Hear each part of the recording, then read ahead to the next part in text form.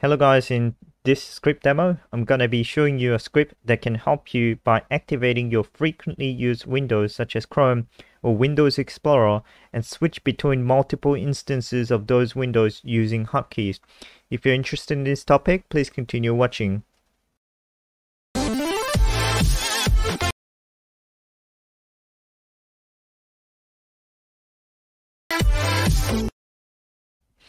Alright, welcome back.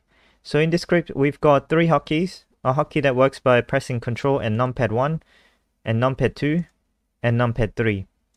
Now these hotkeys are mapped to the particular types of windows that I frequently access. So I've got Chrome here, and then I've got Site, and I've got Explorer Group, which is for the Windows Explorer. So how this works is, if I run this hotkey, and then let me go ahead and open up Chrome. Now I'm going to send Chrome back to the background by clicking Site. Now if I go ahead and press the first hotkey, Control numpad 1, this is going to bring up Chrome to the front. It's going to activate Chrome. Now there's quite a few lines of codes to do that, and that's because when you have multiple instances of Chrome, for instance, I'm going to go ahead and create another instance of Chrome like that. When you do a WinActivate, normally it's just going to activate the first instance of Chrome that it finds. And by having these lines of codes, what it does is it will allow you to switch between the instances of Chrome if you have more than one.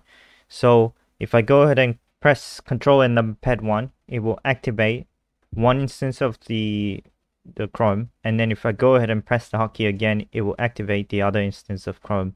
I can go ahead and create as many instances of Chrome as I want, and running the hotkey will just switch between these instances of Chrome. Alrighty. So how this works is, when you run the hotkey, it will create a group called Chrome group. This can be any name. And then what it does is it will go and find the AutoHotkey class Chrome widget win, which is, if you run Windows Spy, which comes with the installation of AutoHotkey as a standard script, you can see that the AutoHotkey class of Chrome is Chrome widget win _1, and that's what you use over here to identify all running instances of Chrome into this group called Chrome group. And then what it's going to do is it's going to check whether you have any instances of the Chrome activated, and if so, it's just going to switch to another instance, the next instance of Chrome. If you don't have any Chrome instance activated, then it's going to activate probably the last active instance of Chrome.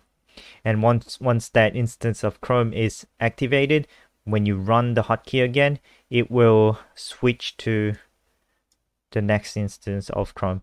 That's the idea behind it. And all the rest, numpad 2 and numpad 3, is the same. You use Windows Spy to find out what is the class of site window. For instance, I'm going to go ahead and create another instance of site. I have covered this in a previous tutorial, so please go watch that if you want to learn how to create another window of site. Now what numpad 2 is going to do is it's going to do the same thing, except that this time it's going to create a group of site windows. So let's let me run it. Control numpad 2 will activate the first one, numpad 2 again will activate the second one.